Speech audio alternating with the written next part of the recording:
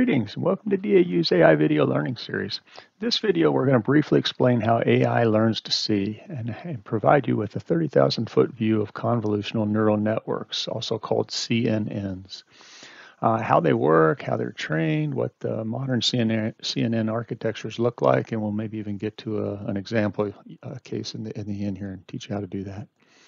Okay, so here we see AI tracking objects and labeling images, and these types of tasks are going to be crucial for many of DoD's weapon systems, and AI can help out a lot with those. And often multiple types of neural networks are used in conjunction with each other. So here we see the labeling that's going on here. This would certainly be the work of CNNs. And then recurrent neural networks are better at tracking objects and dealing with video. So we might do a part 2 of this video later with RNNs, but CNNs are certainly the biggies. So let's start simple and crawl before we run.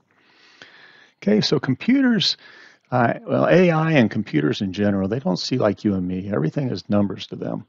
And all sensor inputs have to be converted to numerical values, cameras, infrared, whatever. So our AI systems could be using IR, UV, visible light, LiDAR, or something else, or any combination of all of those to see.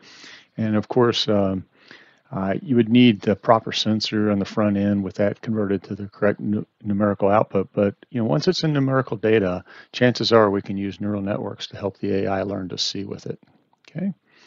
Now, for our purposes, we're going to keep it simple, and we're just going to take an image, and we'll talk about images and how neural networks take still photos or still images and learn from them.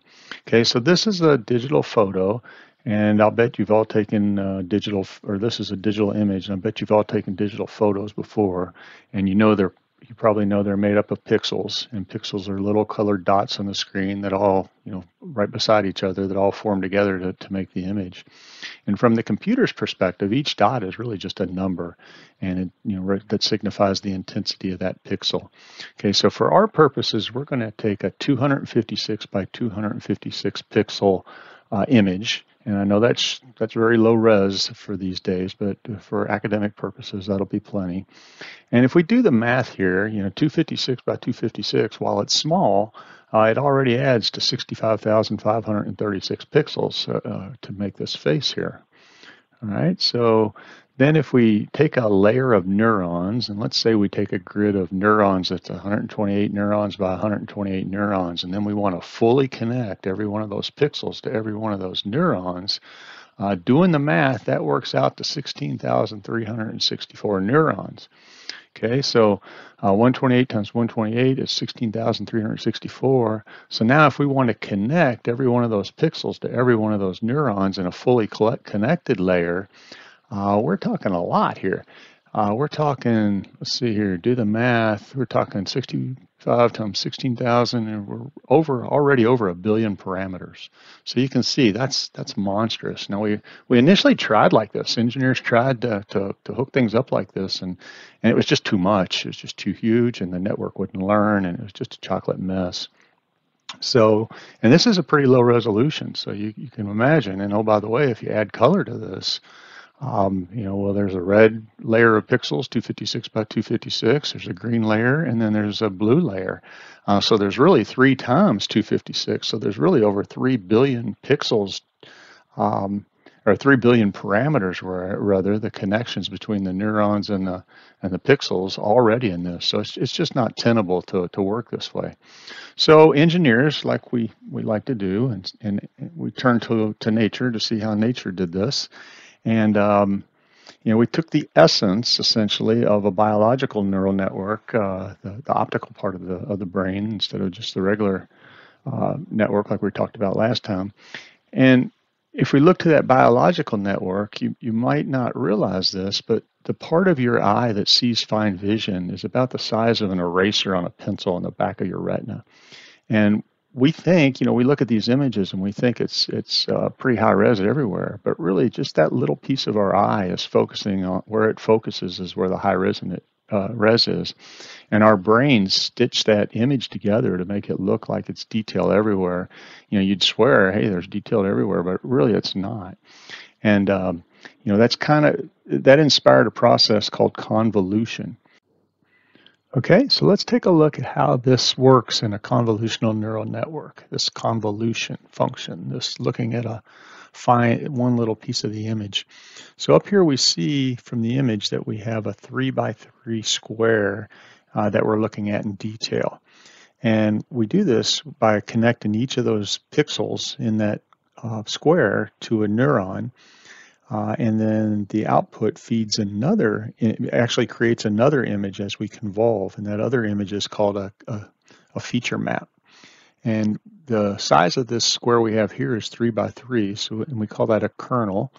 And as we convolve this, we step that kernel across the bigger image. And here we're stepping it as a step size of 1, so we call that a stride of 1. And you can see how that neuron is building that new image, which each one of those each one of those strides of that filter as it moves across that bigger image. Okay, and if you'll remember from insights to the fundamentals of a simple neural network, each one of those connections to the neuron from these connections here, they have a parameter associated with it, or a SNOPS weight. And that weight we said we could think of as a knob. And as the network learned, the knob got adjusted up and down. So the output of that filter depends on what the knob setting is, or what those knob settings are for that filter. That determines what it's going to filter out, or what it's going to let through, or whatever your perspective is on that. Now these filter weights these knob settings stay the same while it's doing the convolution function. They only get changed during the training mode, during the backpropagation algorithm, so they can minimize the error. But there could be each filter, depending on how those parameters are set, those knobs are set, is going to filter for different features. And in this case, with this filter, it might have filtered for something that looked like this. So it turned this image into these little lines that look like this. And most CNNs are going to have lots of filters. If it was to say we had 3 here, the first filter might have filtered for straight edges, and the second one might have filtered for curvy edges, and the third one might have filtered for what looks like dog paws here, if you will. But we don't really determine what these filters filter for. When the backpropagation algorithm adjusts all the parameters, the knobs, it selects the features that it needs to filter for. So it kind of trains itself, if you will, with the algorithm to figure out what features to select for. Now first before we get to that, we've got, we showed 9 knobs here, but really if we had color, we'd have a red, green, and blue, and of course we'd have 27. And then also for completeness, we usually add in another bias function, just a number, and then we have a parameter associated with that. And so that would take our input up to 28. So 27, if we had a bias, that'd be 28. And then also for completeness, the activation function in the neuron, for convolutional neural networks, it's usually called a ReLU, which basically if it's less than 0, if all these inputs sum to something less than 0, then it just comes out 0 at the other end. If all those inputs sum to something greater than 0, then whatever they sum to just gets echoed and repeated right back out the other side. Okay, so a modern day convolutional neural network will have hundreds of filters. And those hundreds of filters are, you might think, well, my goodness, Dave, you got hundreds of filters and we got all these different parameters, red, green, and blue, and we got, you said 256 was a small resolution for a 256 by 256 image. That's going to be a lot of calculations, and it is a lot of calculations. But remember, even though I just showed you this convolution happening one kernel at a time, there's really no reason it has to happen that way. None of these outputs from each of these convolution looks has anything to do with the other one. So you can calculate the whole thing at one time if you had enough compute power. And also if you have hundreds of filters, you could calculate hundreds of convolutions at one time if you had enough compute power. And a fellow named Alex Krizhevsky, he was during his thesis work, he was an actual student of Geoffrey Hinton. You may have heard of Geoffrey Hinton. He'd recently retired from Google and has been interviewed by just about everybody and his brother about AIs and some of the cautions we need to take with AI. But anyway, Alex, back when he was doing his thesis, he came up with what's become known as the AlexNet. And he really revolutionized the way CNNs work and what people thought CNNs could do, and really made them practical. And what he did is he came up with a very deep neural network with many convolutional layers. So you can see he's got 5 convolutional layers in this network. And then he put fully connected dense layers on the ends. So this is more of a traditional feed-forward network like we did in our simple example of a neural network video. But these are pretty big, 496 neurons each for each of those.